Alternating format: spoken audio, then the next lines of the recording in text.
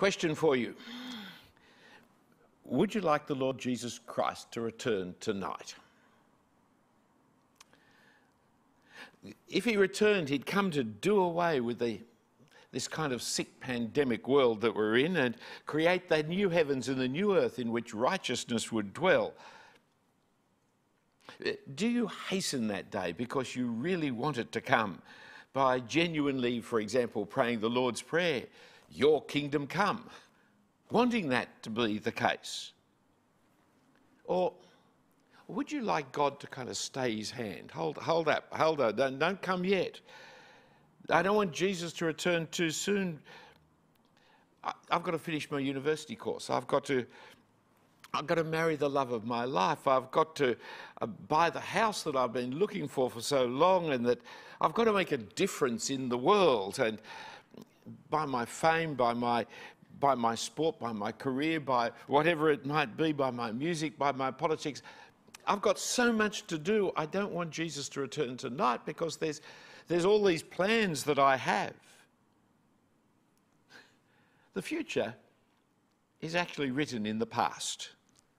And the reason why Peter wrote his letter, both his letters really, was to remind us to remember what's in the past. In the late 1980s, there was a trilogy of films made called Back to the Future. You may see them being recycled through television these days. They were simple, childish, really sci-fi kind of fun, based on the premise that if you went back to the past and changed what happened there, then you would have a different present now and a different future before you.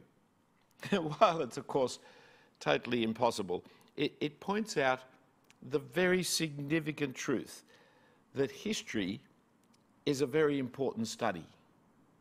If we're to understand ourselves, if we're to understand our world, if we understand the present, if we're to understand our present trajectory and career for the future, we need to understand the past, where we've come from, why we do what we do, how we've come to be whom we are. And that's why the culture wars in Western countries are often fought over history, as people try to redefine our understanding of who we are and why we should or shouldn't do what we are doing and our place in history. So Peter wrote his letters to remind us to remember in particular the predictions of the prophets from the past and the commandment of our Saviour, the Lord Jesus Christ, that was given to us by the apostles. That we must understand if we're to understand ourselves now and understand where we're going in the future. These are the very words of God, the words of life, which not only give us understanding of the world and ourselves, but also give us the words of eternal life. You might remember yesterday, looking at Psalm 90, we are to look at the world from the perspective of eternity, and what we have in our Bible, in our gospel here, in this message of 2 Peter, is part of eternity, written in black and white on our pages or however you write on digital screens. There it is, the words of eternal life. But Peter has another reason for writing, and that is the scoffers. The scoffers who have arrived and will arrive, and certainly have arrived in our age, following their own sinful desires. The mockers who dismiss with scorn and derision and contempt the claims of the gospel of the Lord Jesus Christ. Oh, we have them these days in large numbers here in Australia, and I suppose around the world in varying degrees. We have them. We have them in our public media. We have them in our Australian Broadcasting Commission, which is no longer ours but theirs, because they scoff, they laugh at us, believing in an imaginary friend, believing in a magic invisible friend, a sky daddy, as they say, believing in the pie baker in the sky. They ridicule the belief in the judgment of God. And so in verses 3 to 6, we see the scoffers in their attack upon Christianity, and we also see Peter's attack on the scoffers. And notice from the beginning, Peter sees their problem as following their own desires. You can't, in the end, separate scoffing from scoffers. From the people who scoff comes scoffing. Without them, there is no scoffing. They're following their own desires. This is the expression of their own choices. They, not simply their scoffing, will be condemned. But their attack will be on the unfulfilled promises of the gospel. So you see it there in verse 4. They will say, "Where is the promise of his coming? For ever since the fathers fell asleep, all things are continuing as they were from the beginning of creation." This attitude of ridicule about the claims of the Bible is so common amongst the new atheists of the 21st century, both in social media and in mainstream media. Christianity is not seen as anything different than Santa Claus and the Easter Bunny. In fact, you can make fun of the Bible and of the Lord Jesus Christ and of the promises of God more than you can make fun of the Easter Bunny or Santa Claus. Woe betide the person who publicly makes fun or tells the truth about Santa Claus or the Easter Bunny. For these are the secularist alternatives that everybody, especially the retailers, love to unite our society around, replacing our Lord Jesus Christ at the very times of the year when we're remembering Jesus' incarnation and Jesus' death for us and his resurrection. So we bring in the idols of folly that our society can sell chocolate by. But come back to 2 Peter 3. Lest I get on a hobby horse and tell you why I wouldn't have anything to do with Santa Claus or the Easter Bunny in church or at home. Let's go back to 2 Peter 3, shall we? Where the content of the scoffing is that the prophecies have not yet come true.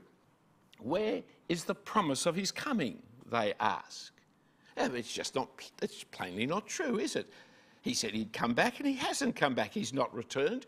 He's not gone into heaven. He's not going to return. You poor benighted Christians, endlessly waiting for Godot to appear like in that play. But Peter will have none of this scoffing. And in the next few verses, we see the scoffers attacked by the apostle. Look at verse 5 following there. For they deliberately overlooked this fact, that the heavens existed long ago and the earth was formed out of water and through water by the word of God, and that by means of these the world that then existed was deluged with water and perished. But by the same word the heavens and the earth that now exist are stored up for fire, being kept until the day of judgment and the destruction of the ungodly. What is it that the scoffers forget? What is it that they have overlooked? It's not just creation. It's not just the flood. They overlook and forget the power of God's word.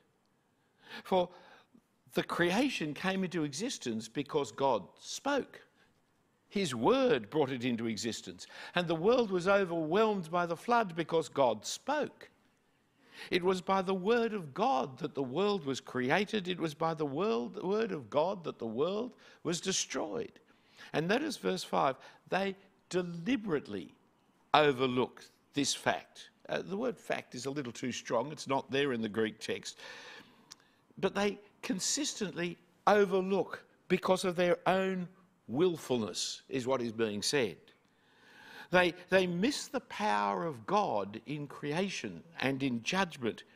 It's as if it's hidden from their eyes. It's the old idea that there's none so blind as those who will not see. It's more than they do not see, it's they cannot see. It's the sense that it's hidden from them by their own willfulness. We always imagine that we can see whatever we want to see. But when we willfully reject something, it's more than that we do not see it, we become unable to see it. It's hidden from us by our own willfulness. People live in their intellectual social bubbles now where they cannot hear and understand anybody who lives in a different bubble. It's like the biased one-eyed referee. He will not see the infringement of the rules of his own team. It's not that he didn't see them, he just can't see them. It's like the jilted lover. They can't see anything good in the one who's left them. It's more than they don't see it, they willfully refuse to see anything good about them. They become unable, incapable of seeing anything good in them. Watch the American presidential elections. It's except for the fact it's so important, it's a joke, it's a humour. The politicians and their party and the journalists, they only ever see one side. The journalists, you can tell which side they vote by how they write.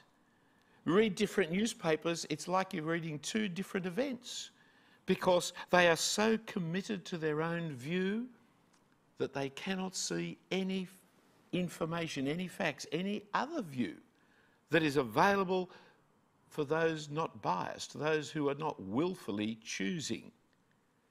And the atheists are the same. It's just the same with them. Yesterday I drew attention to the atheist philosopher Professor Thomas Nagel. In another book than the one I mentioned yesterday, this time a book called The Last Word, he made a very candid confession. I'm reading from him. I'm talking about the fear of religion itself, he writes.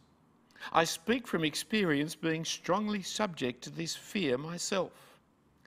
I want atheism to be true and am made uneasy by the fact that some of the most intelligent, well-informed people I know are religious believers.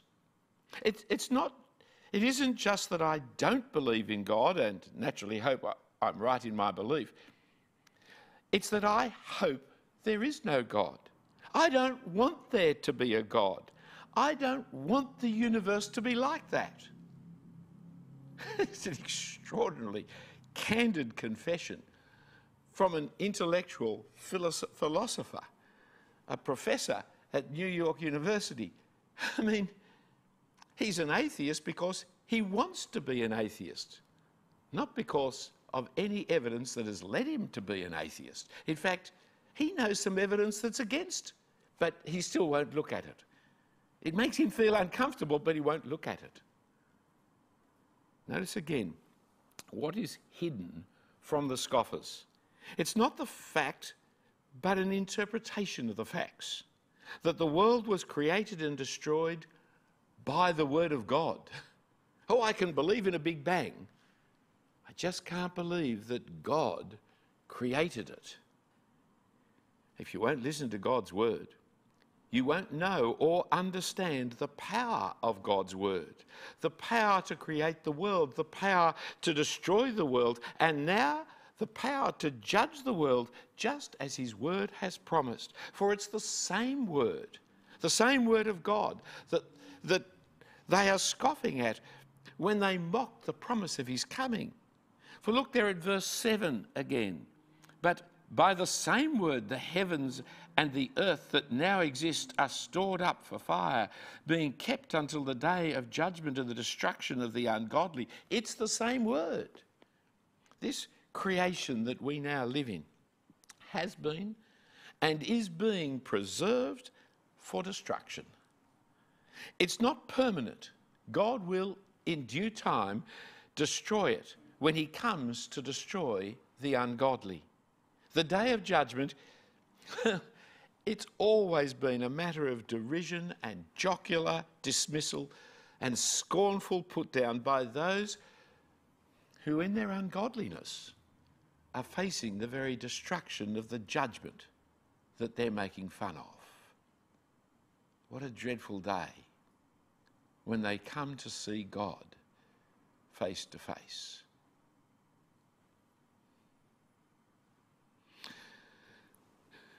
But while there may be terrible outcome for the scoffers, Peter addresses the believers here in the rest of the chapter with two themes: assurance and awaiting.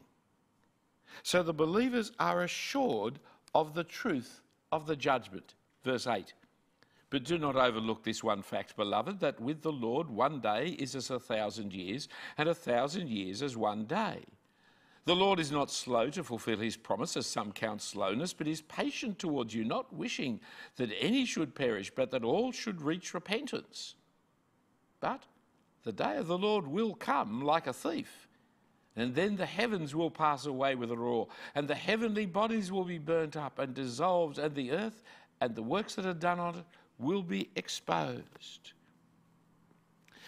The assurance given to us is firstly that the passage of time is an irrelevance. Secondly, that we know the reason for God's delay. And thirdly, the day will come suddenly and unexpectedly. Let's take them in turn. Firstly, we know that the time is irrelevant because of Psalm 90, which we looked at yesterday. Remember yesterday? We must evaluate time now that we live in the light of eternity, for God is from everlasting to everlasting. And that is the one. So a day is as 1,000 years, 1,000 years is a day to one who is eternal. We mortals, we live under the judgment of death and are very conscious of passing away, never being able to go back, passing away. We know that we only have 70, 80 years maximum kind of lifespan. We mortals are very conscious of this day, of what I'm going to do today. When today, tomorrow, the next day, we're very conscious of our time passing and very distorted in our view of the length of time. We have to be taught to number our days. What is your 70 years, your 80 years going to bring? What is your career in this lifetime? What is your projection for the future? When you stand as my age and look down a camera and talk to people, what are you going to say about what you have done in your lifetime? More importantly, when you face God, what will you say about the days that he gave you on this earth? The Lord's not slow in keeping his promise. He just lives in eternity, where we should. Secondly, we know that God's patience is providing the time and the opportunity for repentance.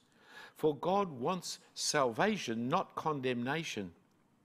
You see God's patience with sinners in that he didn't end the world on the day that our parents ate of the fruit of the tree of the knowledge of good and evil. On the day you eat of this, you will surely die, and die we have. But he didn't finish the world then. He continued the world so that the seed of the woman would be able to crush the serpent's head. You see the patience of God in the long periods of Old Testament preparation for the coming of the Lord Jesus Christ, the 1,000 or more years of getting ready for that event. You see God's patient passion for salvation in that he sent his Son into this world to die for our salvation. You see God's patience in waiting for repentance, in that he didn't end the world when the Lord Jesus Christ rose from the dead and started the end of the world, started the resurrection, started the judgment, but he held back his hand, sending out the apostles to preach to the nations, declaring repentance and forgiveness of sins in the name of the Lord Jesus Christ to all nations. God could have finished the world any one of these times, couldn't he? He could have finished it with Adam and Eve. He didn't have to wait for the coming of the Christ. He could have judged this world and destroyed it without saving anybody. But God's concern for salvation has meant God's patience in working the plan of salvation. And instead of ending the world with the victory of Jesus, he sends the world, the apostles, to take the commandment of our Lord and Saviour Jesus Christ to the ends of the world. Thirdly, we know that God's judgment does come suddenly like a thief of the night. Now, I don't want to teach you how to steal. You can work it out yourselves, but I'll tell you one thing about stealing. Don't send out visiting cards beforehand. Don't tell them when you're coming. Don't announce it. God will come, but he'll come like a thief when we least expect it. Then there'll be the destructive judgment, and everything will be brought out into the open. Everything will be exposed. Now, given God's promise, Christians are awaiting for the salvation and the judgment of God. And so the rest of the chapter tells us about the sort of people that we ought to be as we wait now for this time. We've been assured of it coming. Now, how are we going to await for its arrival? There is a series of descriptions for our waiting here. Just keep your eye on them as the passage as I mentioned it to you. Verse 12 speaks of the hastening of the day. Verse 13 speaks of waiting for the new heavens and the new earth in righteousness.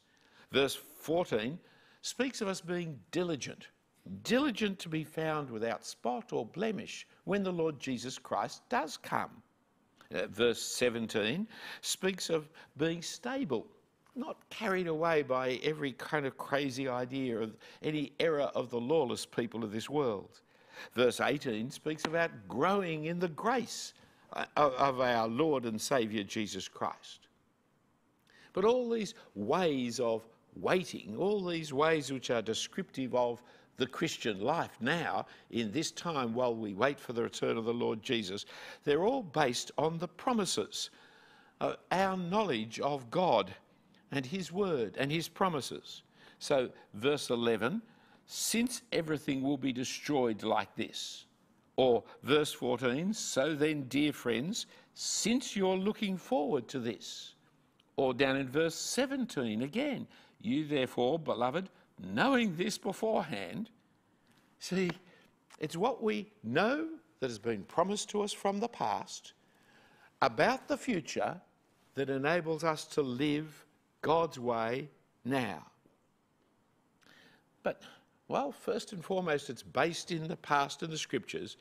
Secondly, notice that it's not passive waiting that we are involved in. We are to even hasten the day.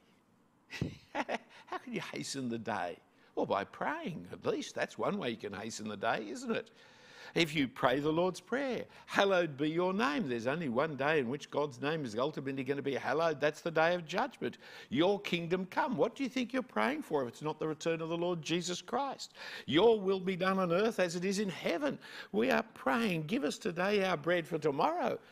The whole Lord's Prayer is about praying for the coming of the day, and I believe in prayer, don't you? Otherwise, why are we praying it? We're hastening the day when we pray the Lord's Prayer. And as we preach to the nations, we're hastening the day. For Jesus told us that the gospel must first go to all the nations. And so as we take the gospel to more nations, we are hastening the day. And we know the reason that God is delaying, the reason he's holding back and he's not hastening the day, is to provide people the opportunity for repentance. So the more we preach repentance and see people being repentant, the more we're removing God's reason for delay. We are to hasten the day.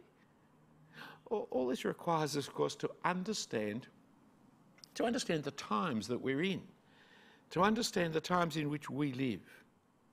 Remember the past, especially the promises of the past, the commandment of our Lord Jesus Christ. Look to the scriptures to understand the present, in other words, that we might live appropriately in this time in which God has given us. But unlike the seemingly negativity of Psalm 90 about life in the present under the judgment of God, here is a much more positive view under the salvation of God. that we have in Christ Jesus. However, understanding the time creates a tension within us. In one sense, there's no great tension. Now and for the rest of our time on earth, we're to prepare ourselves for the new creation of righteousness and peace by our diligent and holy, godly living, being diligent to be without spot or blemish and at peace. Yet, we do have a tension because of these times. A tension between hastening the day and counting God's patience as salvation. It's a tension of, do I want Jesus to return tonight? Well, yes, of course I want Jesus to return tonight, to welcome us into the new world, freed from sin and pain and suffering, the end of this world and all its troubles and difficulties. Yes, of course I want Jesus to be here tonight, that I might see him face to face and rejoice in him. But no, I don't want him tonight. For I have family members, people I know, people I love, who don't know Jesus. No, please delay longer, Lord. Please stay. I want time to warn them of the gospel, that they may repent, that they could find salvation. It's the tension between the clear promise of God to put all things right in the judgment of the new creation and the great patience of God, providing every opportunity for people to repent. This, my friends, is how the world ends. This is the last times that you and I inhabit in our ever so short 70 or 80 years during the gospel era of human history. This is what our lives are about. This is what we await for in the Lord Jesus Christ. This is why we're still alive, and this is why it's why we've even been born. For if God hadn't delayed his hand, my parents wouldn't have had me. My parents wouldn't have been born. The reason we're here, the reason why we're still here, is because God is holding back his hand of judgment to provide opportunity for salvation. For we live in the light of eternity. We live in the knowledge of eternity. We live under the judgment of death. But in Christ Jesus, we live in the hope and certain expectation of eternal life. We live in the age where the gospel is saving people by calling them to repentance. We share in the very work of God. And are you? Am I? Are we going to use these days that God has given the world, that God has given us, in order to live with self-indulgent pleasures? Is that what we think life is about? We haven't understood the gospel. We don't believe in eternal life, if that is the case. Should we not rejoice in the patience of God, that God gives our generation, our family, our friends, our neighbours, our colleagues, the opportunity to repent and find salvation? And should we not rejoice in the patience of God by proclaiming that salvation, that he provides Jesus' death and resurrection, and calling upon people to repent? My dear friends, give up your small ambitions. Don't give up your career. No, as Christians, you have a career. You have the career of being holy and blameless before God on the last day. Don't give up that career. Any other career you have, you shouldn't, because that is your career if you're a Christian. But give yourself wholly to that work of salvation. Give up your meagre 70 or 80 years. They're not long. They're meagre. Understand it. As God looks upon us, we look upon butterflies and we think, gee, they don't live long, do they? We don't either. Give up these meagre 70 or 80 years to the work for which God has given his Son. You've already spent a quarter of them, possibly a third of them, just learning how to live in this world. We're some of the slowest animals in all human creatures. We are the slowest. We give up so many years just to learn how to walk and talk and read and understand and fit into life. A quarter of your life, a third of your life has gone already. Understand it. Stop wasting time. Stop wasting it as if you have it forever to decide what you should do or not do. You still need so much before your life will be spent in the service of gospel preaching. A couple of years of an apprenticeship with MTS, and then some years in theological education. Make sure it's a decent one, a proper one, not one of those Mickey Mouse courses that are being done these days online. I mean, you've got to look for a college. You've got to look for a training program where the people care for your soul. They care for your relationships. They care for your growth in the grace of our Lord Jesus Christ, as well as your ability to pass exams and write essays or the like. I'm speaking to a world audience, and I know some of you are living with such economic deprivation that the options and choices for your training are much more limited. But the majority of you I'm speaking to actually live in the Western world where your opportunities are not so limited, where you can invest properly in proper training. It might be 2 years in the training of MTS and 4 years in a theological college that you're involved. That's 6 years more of your life. You see why you've already wasted 25 of them getting to where you are. There's another 6 years before you're actually doing the job for the other 30 or 40 years that God may grant you. Get on with it. Stop fiddling around. Maybe next year, maybe the year after. If I just got a little bit more money. Get to the best college that you can to be trained as thoroughly, personally, as you can. And Australians and Sydney-siders, you have no excuse, given the wealth and affluence and freedoms that are available to us. You have so far to go in your lives. Make the most of the time, for it is very short. Get going now, for the day of the Lord is one day closer than when I was speaking to you yesterday. So we have here in 2 Peter 2 things.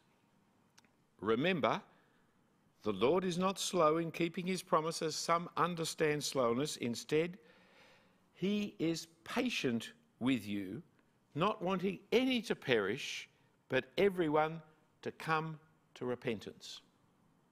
And bear in mind that our Lord's patience means salvation.